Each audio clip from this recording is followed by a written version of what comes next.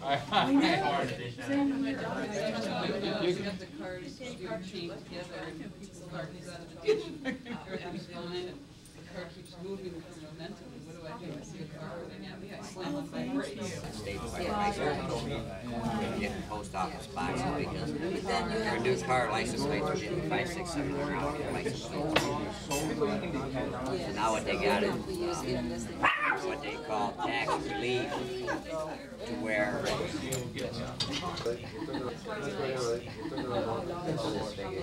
this figure we had vegetable.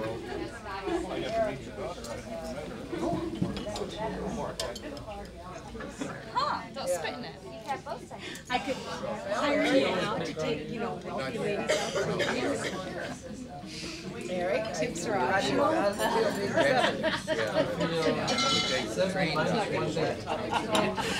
Yesterday was Sunday. No, they don't ever go down.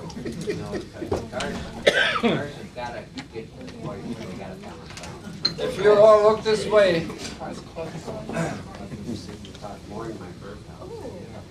I have a present here.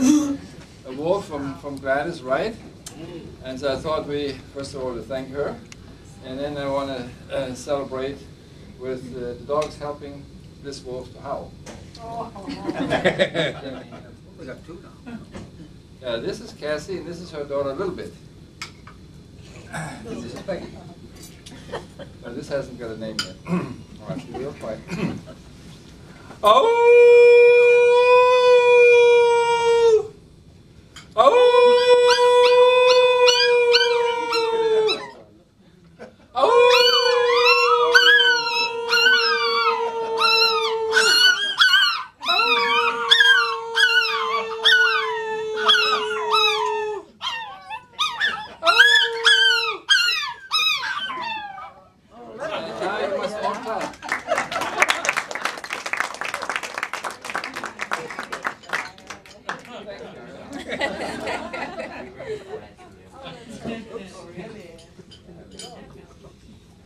Thanks, Kelly. I'm glad somebody. That was nice. The invitation of that.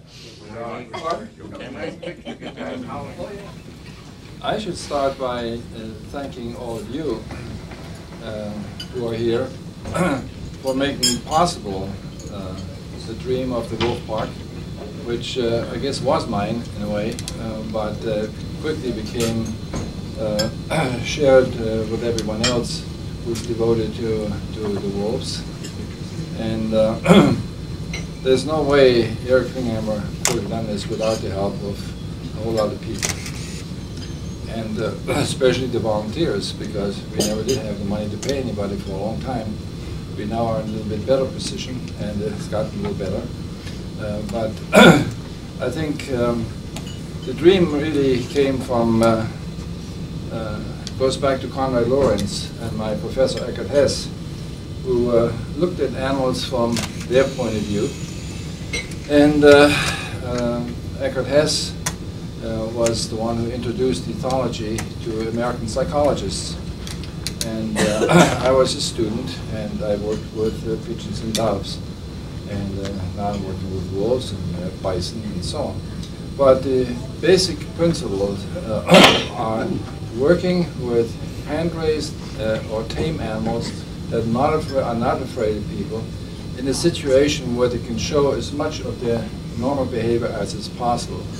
The wolves can't do everything they do in the wild.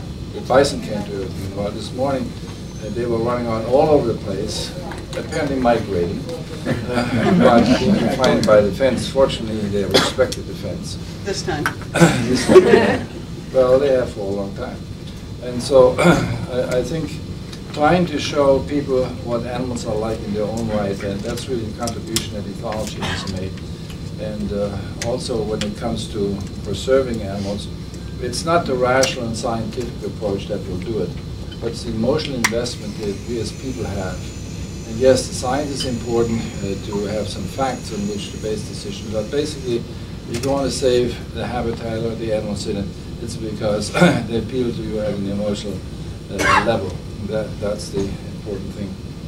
I may briefly tell you how I got to where I was. Some of you may have heard this, so if you forgive me. But I was born in 1930 and lived in a small town called Ettelrode. There were 350 people, and essentially the country. My grandparents had not a farm, but they had animals, and they farmed 10 acres. My grandfather was the mayor, and he was a self-taught musician. He had a choir, and he had a band. And they all went on Sunday, they went out for walks in the countryside. And my grandfather never worked on Sunday. He had a barometer, which I now have, and he would tap and take a look and see what the weather was going to do. And he never had any problems with anyone else. Anyway, I was really imprinting on this kind of habitat, and the animals were always the cows and the chickens and the goats and so on. And later on, 4 years later, when we moved away, whenever I came on vacation, the joke is that Erich goes to see the animals first before he says hello to people. And eventually, we moved again and again, and ended up in Weimar, which is Thuringia. That's, you may have heard of the Weimar Republic, and later on became East Germany for a while. And that's where I went to high school. I had a very gifted biology teacher, Dr. Stengel was his name. And he was a real pedagogue.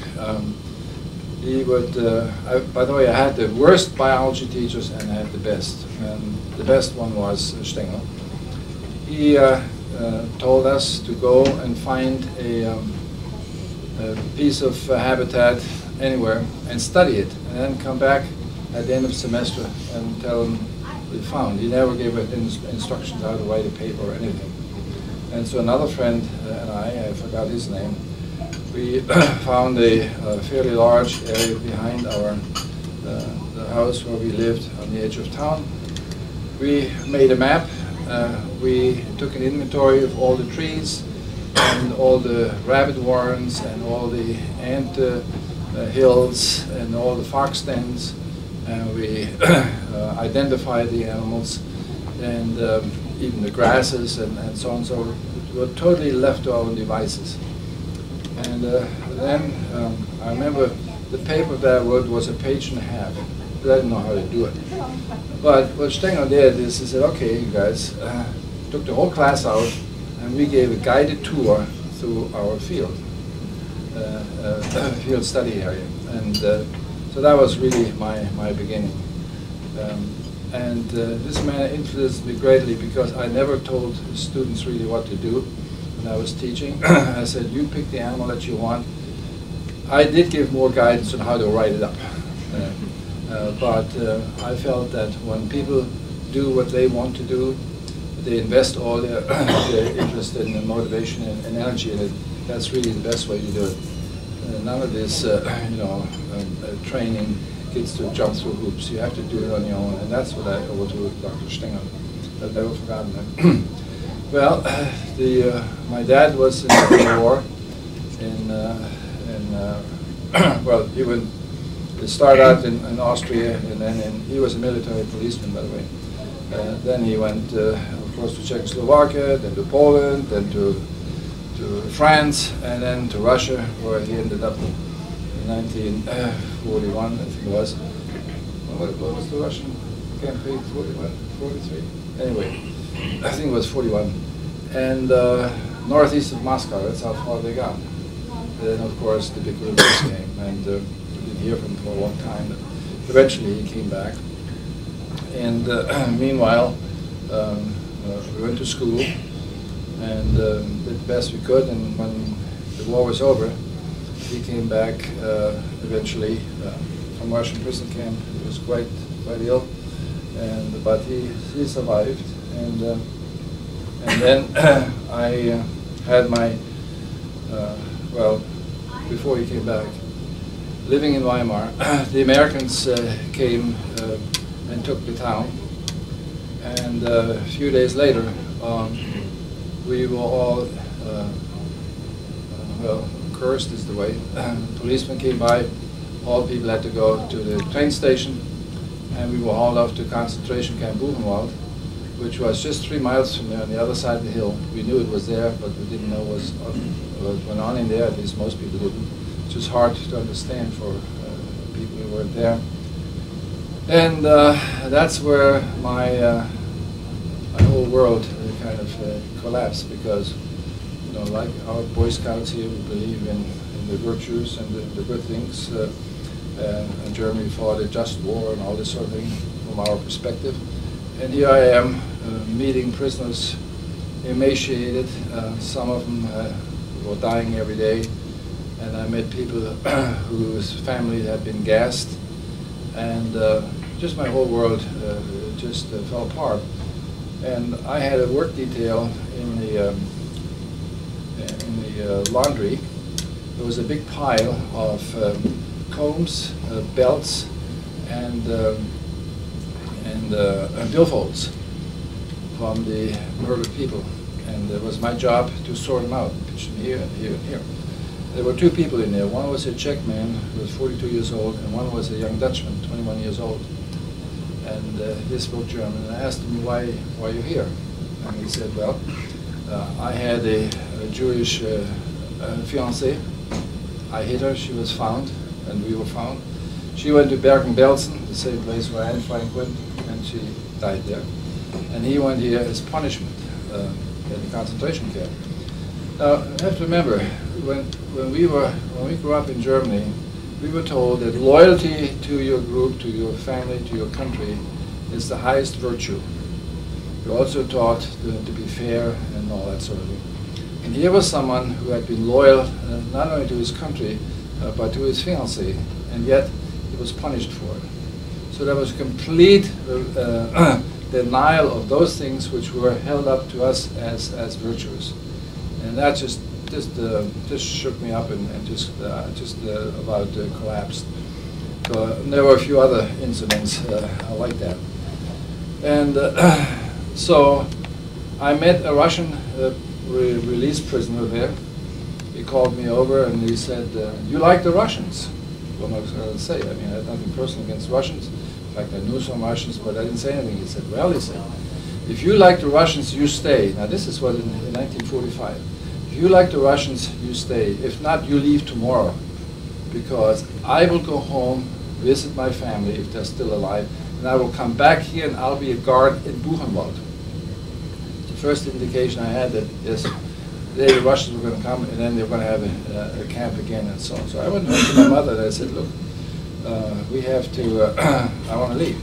Because my grandparents lived in Hesse, which is Kassel, in the next province over. And that was not to be part of the division, East Germany, West Germany eventually.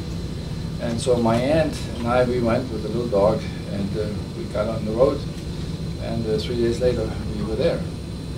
And sure enough, in September 1945, there came the Russians. And Mother stayed because she didn't want to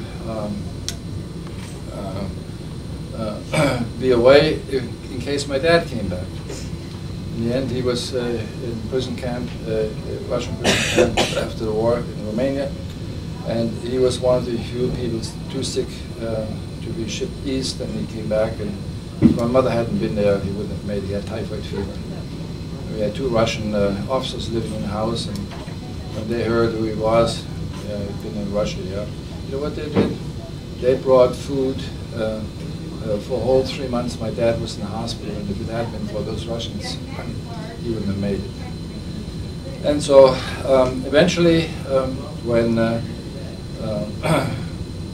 my dad got settled, he found a job. He was originally a coal miner, and so then one day my mother disappeared, and it ended up we found out later, we didn't know where she was. 4 years later, we found out when she was released, she was in Buchenwald, the same camp that the Nazis had, which had been taken over by the Russians. And so she sat there for years, then she was released. Meanwhile, as soon as she came out, they went west. The border was not really closed yet, and they came to stay with my grandparents in Hesse. And meanwhile, I had started to work for the Americans in 1945. All I knew how to do was speak English. I had 5 years of English, so I went to them and say, I want a job. And of course, they were in need of an interpreter, so I was it. I learned to drive every vehicle that the Army had, and I became an interpreter. The lieutenant for whom I worked was Lieutenant Forrest McAllister from Ohio. I never managed to track him down, a wonderful man. And then when this unit I was working for moved to southern Germany, I went away with him. And meanwhile, I had met an American soldier, Paul Ingham, whose father was a doctor in Iowa. And so Paul was 21 years at the time, 23 years at the time. He said, look, I have found this boy in Germany, I want to help him. And his father said, well, if you like the boy, I'll help him. So he put me in to sponsor me. You need to sponsor them, and you still do now. I had to wait 6 years before my number came up. And I don't know why it took so long, Well, first of all, I was in Hitler Youth. We all had to be in Hitler Youth. And then the law said, well, this is a criminal organization, and therefore, you can't immigrate. Well, that was changed, and we were no longer a criminal organization. And so I was stuck on the list. Well, I heard nothing. But the father of Gieri, a Catholic Army chaplain, he became a good friend. He took an interest in me. And I told him that. I said, I'm not getting anywhere. He said, okay, I will call the consul. Now, if an American Army chaplain calls the consul in Munich, he gets through, right? And he gave my name, and I said, yeah, I'll call back. And about half hour later, the consul calls back. So we found the record. A short secretary had taken a stack of papers to sit under her butt so she could reach the typewriter. And that's where it sat the whole time. And so then after that, things proceeded swiftly.